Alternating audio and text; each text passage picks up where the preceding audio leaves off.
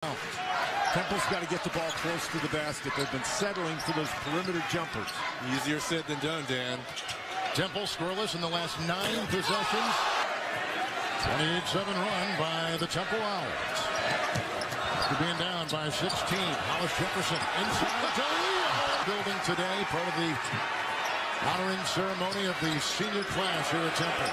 Randall wide open 3, picked up in the Siegel Center. And they keep their composure early because, as you said, the Rams will be loaded for bear tonight. Richmond with first possession.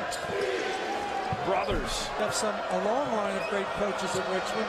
But nonetheless, we'll see how the big men for Richmond really handle the basketball. A lot of passing, a lot of throwing into the post and kicking it back out. Williams, the big man, got his own rebound, goes back.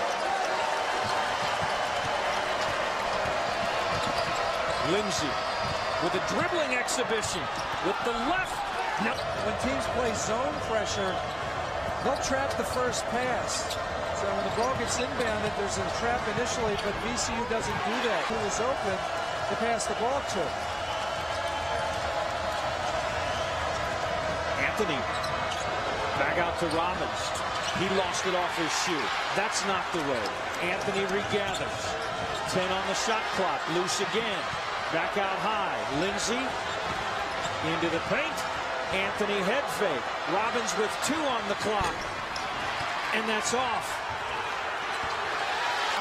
You have to take the opportunities that aggressive defense presents. Exactly. We talked about whether are we going to get more opportunities, try to save the ball inbound, and Butler got the ball back. Good job by the official. Rodney Clark trying and get a couple victories to solidify their place in the big dance. Charlotte could be an X factor in that tournament as well. VCU. And they'll see another team in UMass that likes full court pressure. That's to speed the game up a little bit, but they're not nearly as effective at it. Cheers. Coming off a 7.3 rebound effort at Rhode Island on Wednesday. Robinson from 3, the big man too long. Fillmore open on the other side, and Martin couldn't see him. Xavier needs to collect themselves right now. A little bit out of sorts.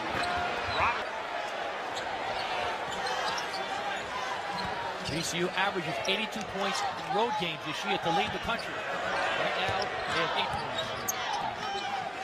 We're nearly halfway done with this first half. Credit the defense of the Billikens and also their methodical half-court offense. I have to admit, during the VCU UMass game last week, they had a similar first half where they missed a lot of little layups. Shot clock is at 5 for St. Louis. Here's McCall with his runner, and no good. See, 6 minutes go off the clock between field goals for VCU, but that's what we're near. Here's Ellis for 3 again, short. Last year. He's a guy that, once again, he gets on fire. Need to swing it a second. He's going to obliterate his numbers from last year. How many games left? Ellis for 3. He was hot against Fordham. Graham missed that first. He hasn't been to class in a couple of weeks, but he's got great moves. Hope he's been to class for his parents' sake. They're paying money. Low open for a moment, a little hesitant. They skip it to the corner. Ellis open for 3. No good.